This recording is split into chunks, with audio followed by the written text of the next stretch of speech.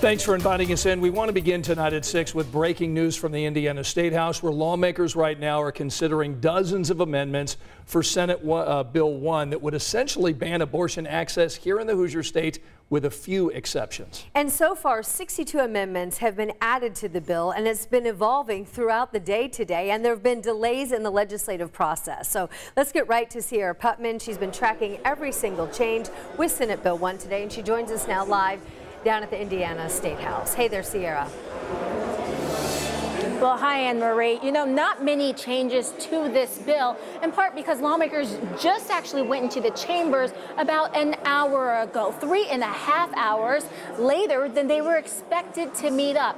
And almost immediately once they got into the chambers, they voted not to take up the abortion bill, but two other bills. Now, at this point, SB 1, which is the abortion bill, there are 62 proposed amendments to that bill. That bill right now basically bans most abortions with a few exceptions, including for victims of incest, rape, and for the life and health of the mother. Some of the proposed amendments would eliminate those exceptions. Others would give those victims more time to decide if they want to get an abortion. There are also proposals to put the issue on the ballot and have voters decide if abortion access should remain in Indiana or go away. Instead of taking up the abortion ban bill, first lawmakers started with funding for women and children. They'll then take up a tax bill, and finally the abortion bill. Now, how tonight goes could drastically change this bill. We could have a total ban on abortions in the state,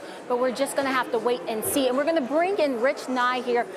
Rich, this special session actually didn't start with abortions. At first, it was about taxes, right? Right, and we're still not talking about the abortion bill yet. We'll let you get back inside and see if they get to that in the next hours, perhaps.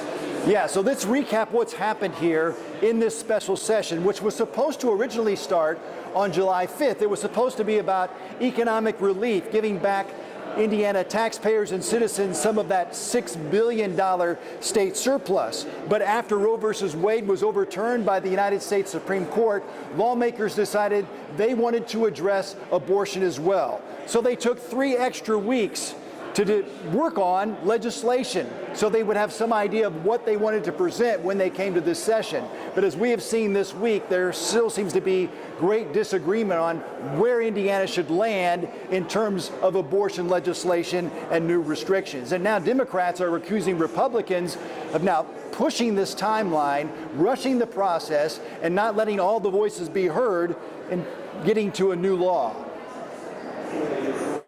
We didn't come down here originally to deal with this such a hot button topic, and it was to provide economic relief to Hoosiers, not personal liberty grief to the women of the state of Indiana. And so we're looking live now at the floor of the Indiana Senate. The session started at 5, 3.5 hours late. The debate is not on the abortion bill, not yet. Lawmakers are debating amendments to Senate Bill 2, which provides $45 million to various programs to help women and children. The goal of Republican Senate leadership is still to have some kind of abortion bill move through second reading today, now tonight, so that it can advance to third reading and a final vote in the full Senate tomorrow. But 62 amendments could be considered tonight to that abortion bill.